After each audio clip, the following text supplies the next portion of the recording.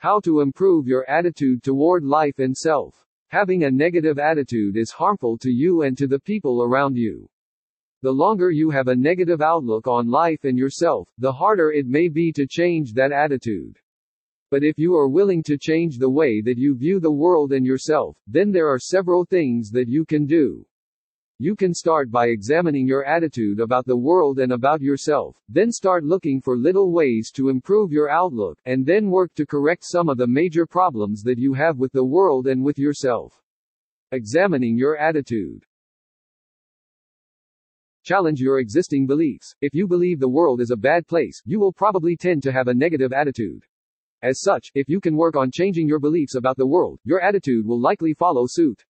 Also remember that beliefs tend to be quite subjective and there are multiple ways of looking at the same thing.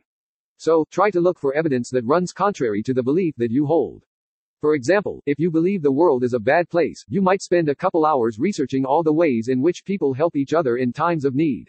Also remember that beliefs tend to be quite subjective and there are multiple ways of looking at the same thing.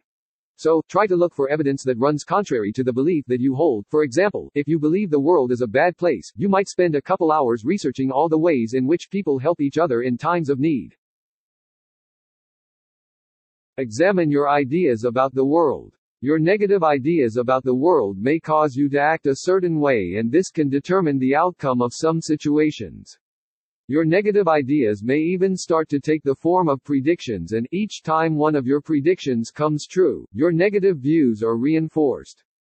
This is known as a self-fulfilling prophecy. An example of a self-fulfilling prophecy is if you think that the world is a cold, mean place and so you are cold and mean to people. As a result, people may be cold and mean to you in return. You might then interpret their actions as being in line with your view of the world, which reinforces your attitude. Take responsibility for your attitude. You have a lot of control over the way you think about the world. Try to keep that in mind and use it to your advantage. Ultimately, you are responsible for your attitude and cannot blame how you think on others or on your situation. Remember that although you may not be able to change your circumstances sometimes, you can still change how you react to them by adopting one kind of attitude over another.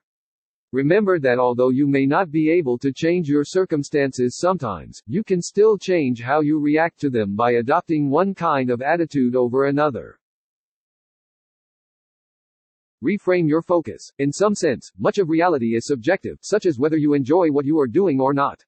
This depends in large part on the thoughts that you emphasize and focus on. For example, if you do not much enjoy your job, you might think with a bad attitude, "This really sucks and is pointless." However, you could also take a more positive attitude toward the exact same situation and think, "It is pretty amazing that I can do a task and get money to feed myself and my family."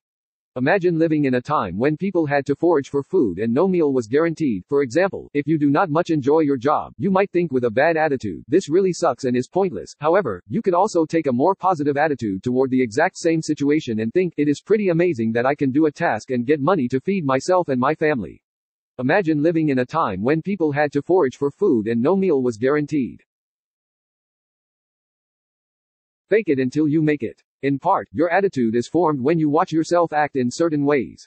This is called self-perception theory, and it is the idea that people infer their own attitudes by perceiving their own behavior. For example, one study found that if you focus people's attention on the number of religious activities they have participated in before, they tend to report more favorable attitudes towards religion. So, if you want to improve your attitude about life and yourself, you can partly get there by behaving like you want your attitude to be. This faking it until you make it can be an effective way to improve your attitude. For example, one study found that if you focus people's attention on the number of religious activities they have participated in before, they tend to report more favorable attitudes towards religion. So, if you want to improve your attitude about life and yourself, you can partly get there by behaving like you want your attitude to be. This faking it until you make it can be an effective way to improve your attitude.